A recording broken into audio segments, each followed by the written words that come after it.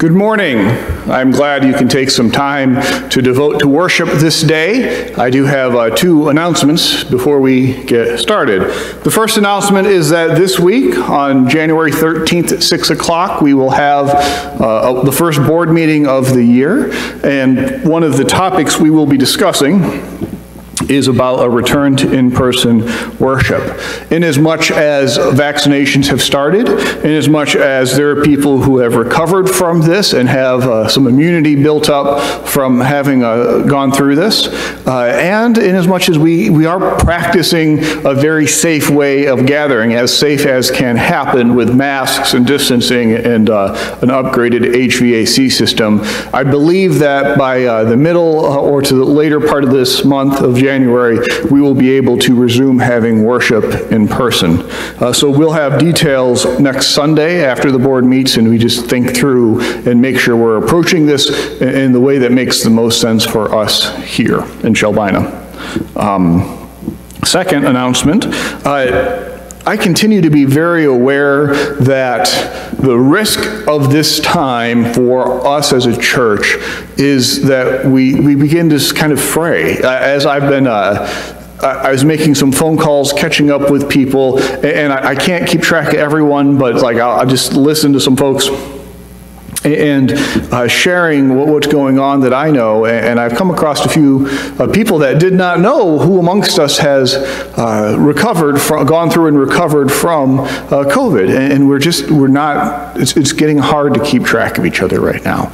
And so I would ask you to continue to do what you can to keep us woven together as a church family. Phone calls are probably the best bet. Phone calls, emails, whatever. Just think through who it is that you'd like to know how they're doing, and then call and find out. Ask how you're doing. So those are the two announcements for today.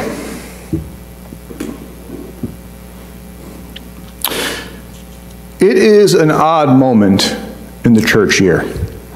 We have celebrated the birth of Jesus. We have marked the arrival of the Magi, the wise men. And next week we move on to the baptism of Jesus, and all that begins when Jesus begins to gather disciples and go and to teach and to heal and head through what we call the story of the Gospels. Right? But right now we are in this moment in between, which is weird. This is the moment in which Jesus is growing up, as all people do, fully human, right? He has to grow up. And we don't understand or know much about this time in the life of Jesus.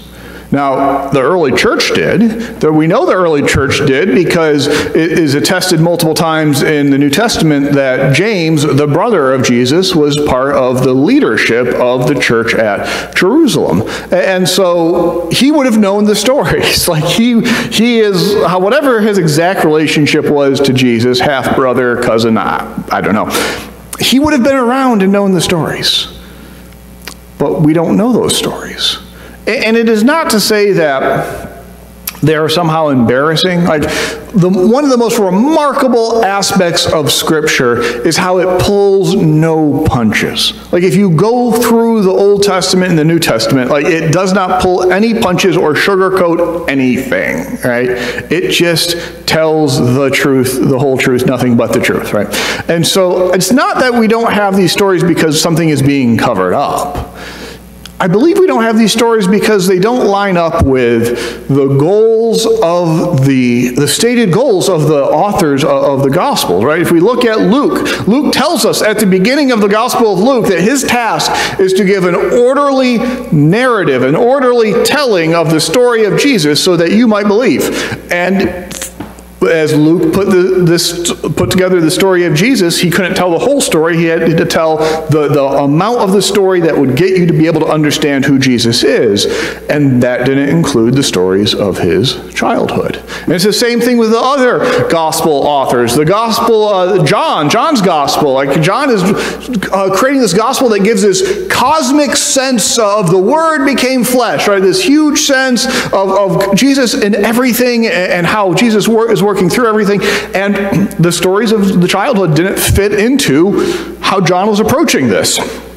And Mark is telling, when you read the Gospel of Mark, he is telling the fastest version as quickly as possible. One of the most common words in the Gospel, according to Mark, is immediately, 42 times. Like, he is just immediately, he is going somewhere, right? He doesn't have time to stop and tell us about Jesus' childhood. He barely has time to tell us that Jesus was born, right?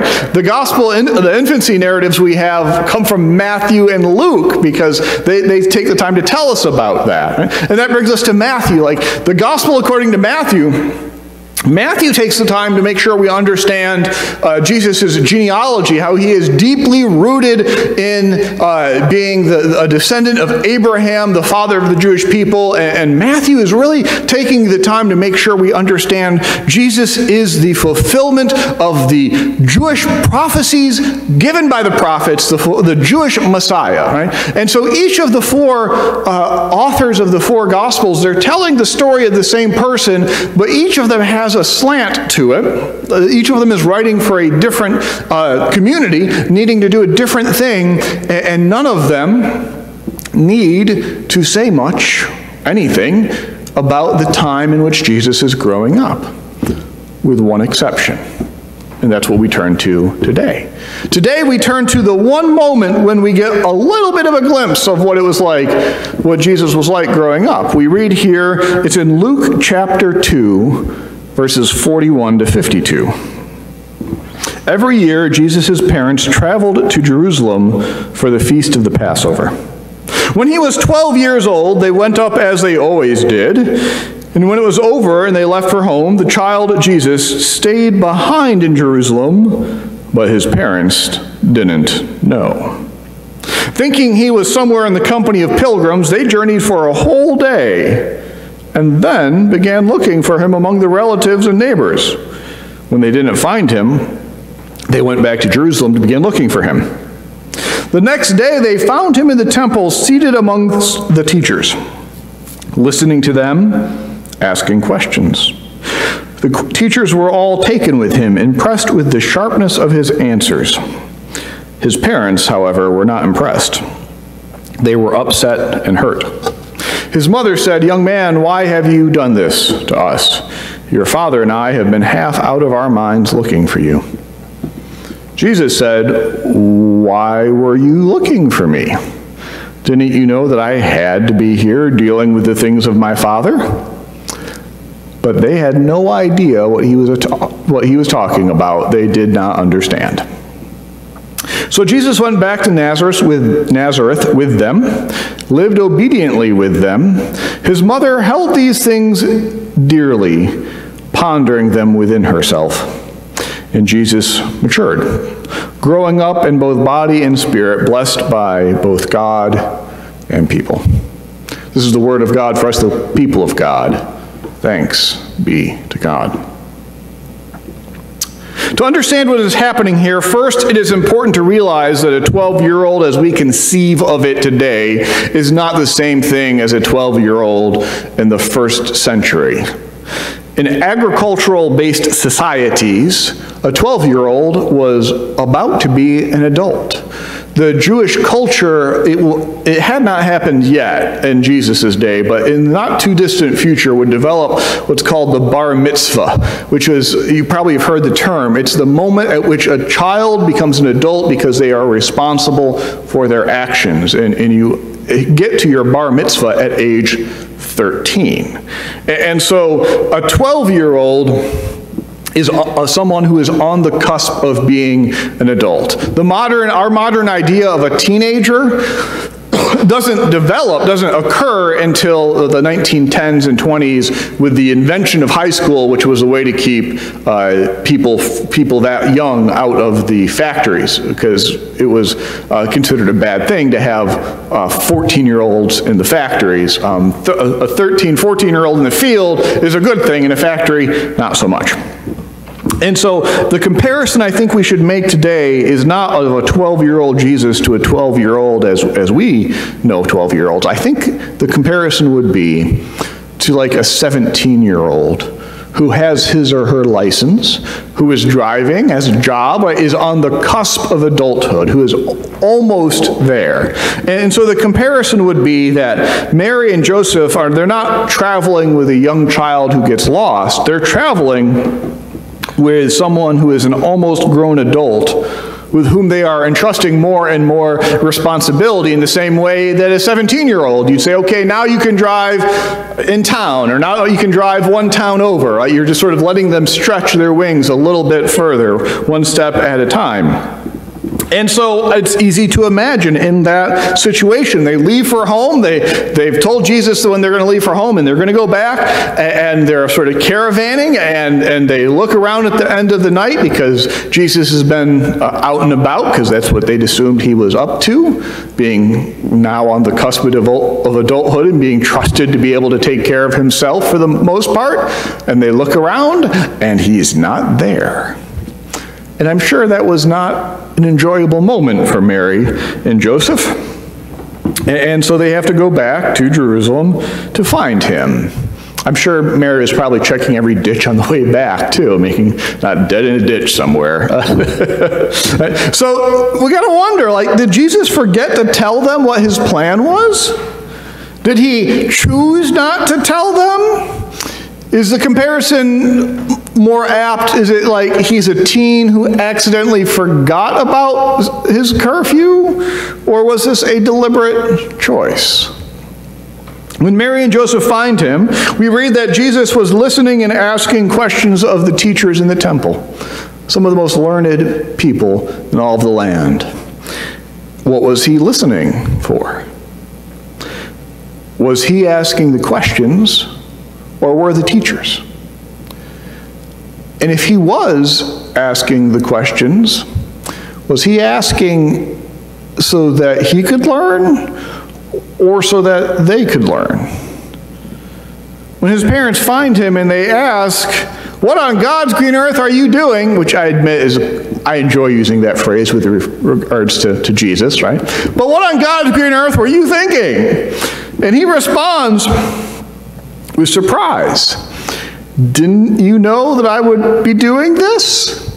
Is Jesus genuinely surprised that they were surprised? What's going on here? And then we read that Mary and Joseph did not understand. And when it comes to raising children, I can think of no other words that are more true or more accurate. They did not understand. Yeah, I hear you. I hear you, Mary. I hear you, Joseph. And this story wraps up with two comments. The first is we read that Jesus continued to grow in wisdom and maturity in the grace of God and the people. And it brings us back to, what does it mean for Jesus to grow up? What does it mean for him to grow in wisdom when he's fully divine? How does that work? Just thinking through childhood, I remember a nurse, when we had Sophia, a nurse told me that to a newborn infant, for a good long while, if you're not in the line of sight of that baby, you don't exist. That's what their reality is, what they can see in front of them. And so if you're over there, you don't exist because you're not in their line of sight. And that was a very good thing to know. Right? And so was that the case with Jesus? How would that have worked? How much did Jesus have to learn the hard way? I can show you scars right there and right there. I can show you the scars from learning to use a knife. Is that how Jesus learned to use a hammer? Working with his dad? And when Jesus built his first chair, was it true? Did it sit stable? Or did it wobble like you would expect a first chair to do? Right? And if it was like a perfect chair, was Jesus surprised by this? And did he show his friends? And did his friends think he was odd? Was Jesus an odd child? We can keep asking questions like this for a long time, and we just don't know the answers. We won't know the answers, not in this lifetime. Some of them we might never know. And so we have to, the first comment that Jesus continues to grow in wisdom and maturity leaves us with a lot of questions. The second comment that this story ends with is that Mary ponders. She takes all that has happened and she ponders it in her heart. In her innermost part of her being, like she really dwells on this. She ponders because she is confused. She doesn't know. She's not certain. And if you read through this with an eye towards Mary, you notice that Mary ponders a lot. When Mary is told that she's going to have a child, she then ponders, like, what is happening? She doesn't understand. She's excited. This is good, but she doesn't get it. She meets up with Elizabeth, and they're excited together, but they both have time to ponder and be confused. She has this child, and a bunch of shepherds show up.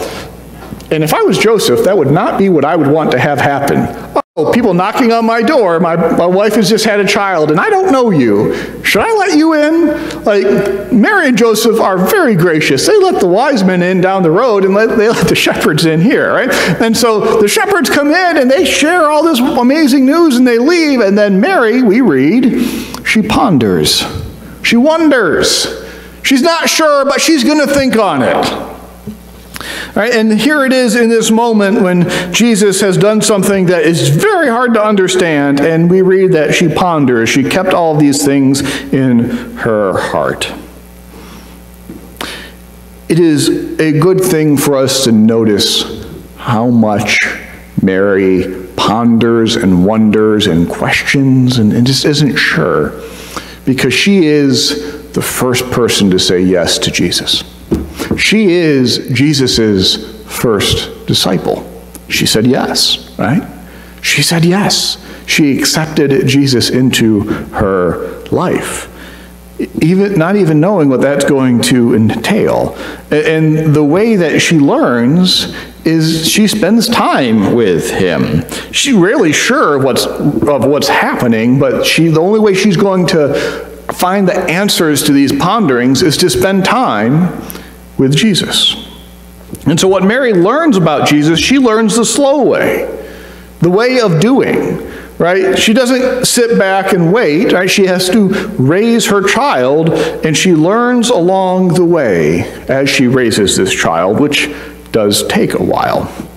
If you have raised your children, think about how long it takes to figure out your children, assuming you ever figure out your children.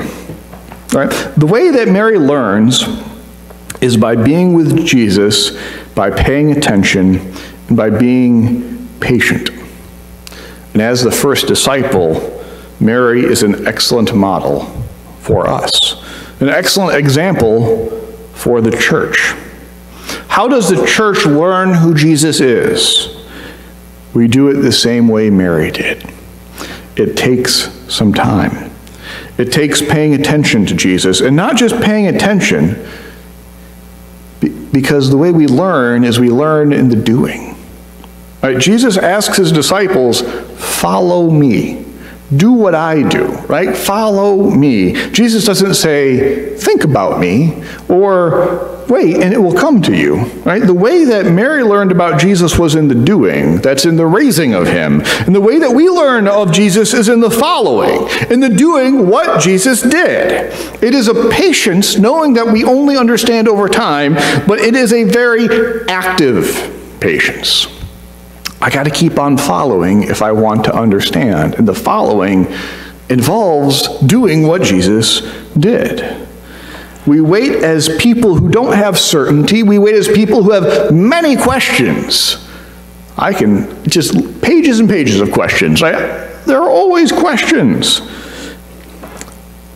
But we understand enough. We understand enough to follow Mary's example and to patiently, actively be involved with Jesus. For Mary, it was raising him, and for us, it is following him.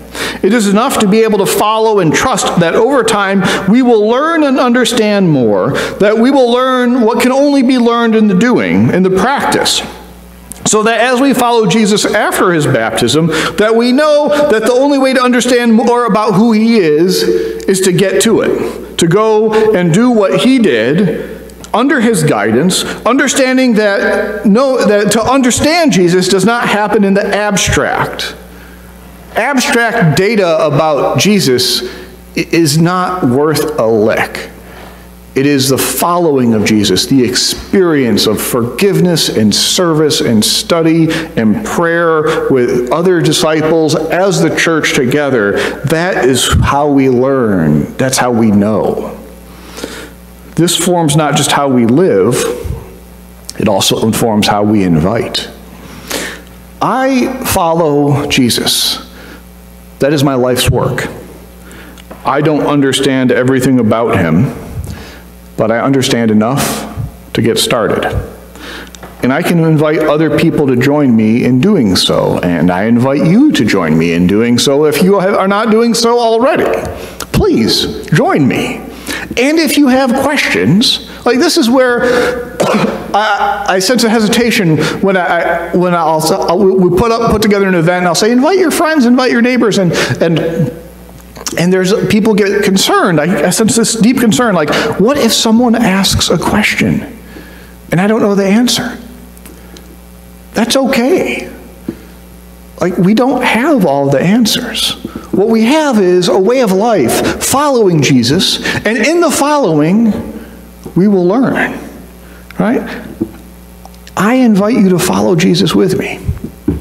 And in the following, we will learn the answers to the questions, and we will learn it in the way that Mary did, in the doing, and actively paying attention. My invitation is to be like Mary. Pay attention to Jesus. Follow him, and we figure it out as we go. Figuring out with the confidence that who we follow loves us. Loves us so much that he will die for us and rise from that death to lead us into the kingdom that is to come. We don't understand everything about the journey that we are under, that we have undertaken. That's okay. The journey is good. We'll learn as we go. Thanks be to God. Amen.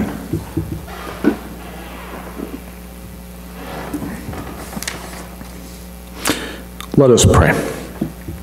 Father, thank you for sending Mary. Thank you for the mother that she was and how she shows us how to ponder, how to do so patiently. We pray for the grace to be able to join her in doing the same. Further, we pray that in doing so that we might grow in our own understanding. We pray for the people of this nation, that we might find the way forward that embraces peace, seeks a common good. Further, we pray for opportunities to embody that peace in how we love our neighbor, that we might be ambassadors of reconciliation. Lord, in the end, we know that our hope is in your kingdom and in being your people, and that your people are a people of peace. Help us to live that peace, to remember that your kingdom is not established through violence. Your kingdom is established through a cross, by rejecting violence and embracing resurrection. We pray that that hope might sustain us the rest of our lives as we follow you. Amen. May the peace of our Lord Jesus Christ be with you this day and always. Amen.